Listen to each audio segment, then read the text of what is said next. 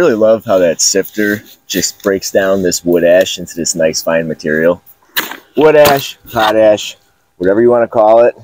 This is something that's really good for your garden, and it's a great way to recycle.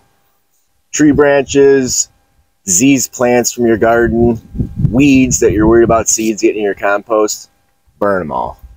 This wood ash is loaded with essential nutrients that your plants need. If you ever notice your plants are growing big, leafy, and green, but you're not getting a lot of flowers and not a lot of fruit set, kind of like this broccoli here, they're planted a little late.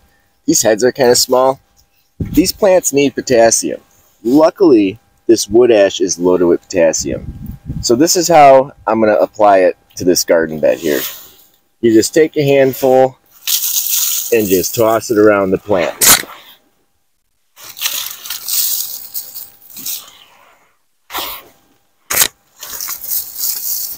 You don't need to use a lot.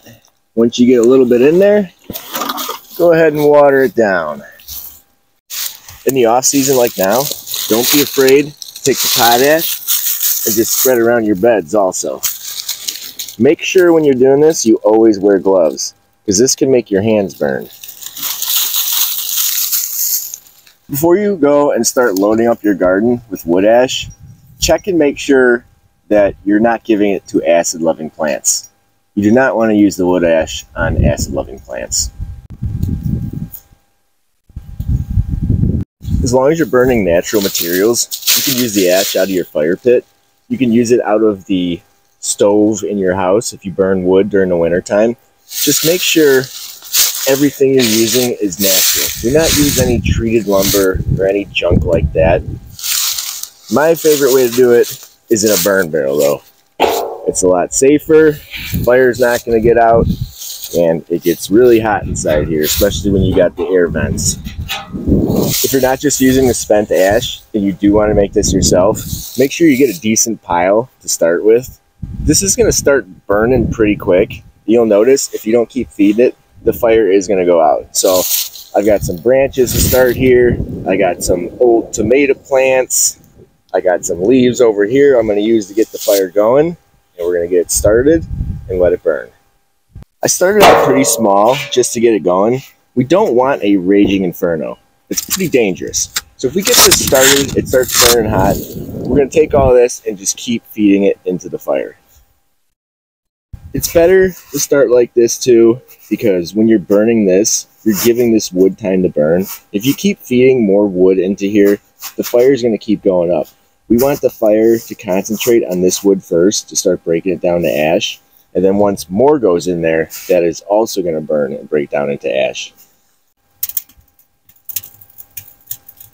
I'm going to let this burn for a little bit because I want all this to break down into hot coals that'll coat the whole entire bottom so I get a nice even burn when I add the next stuff.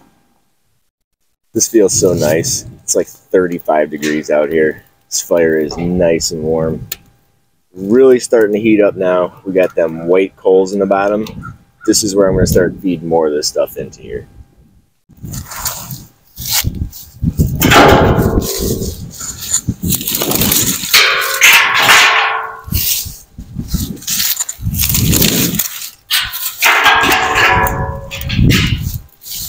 Look how the fire is just eating this branch. You can watch it sink down. That's what we're looking for.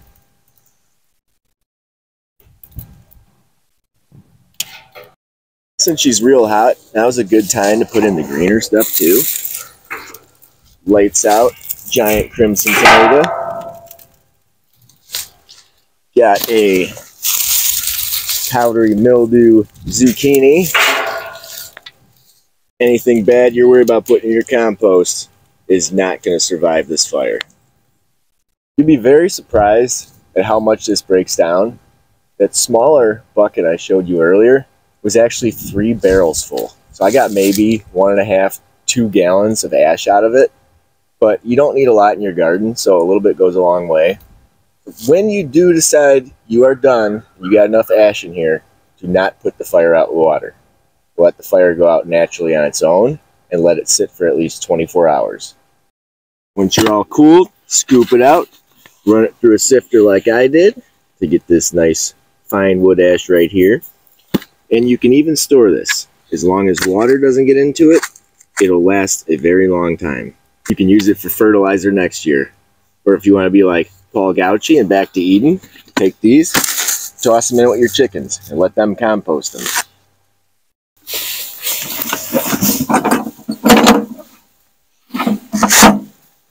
Don't waste anything. Thanks for watching.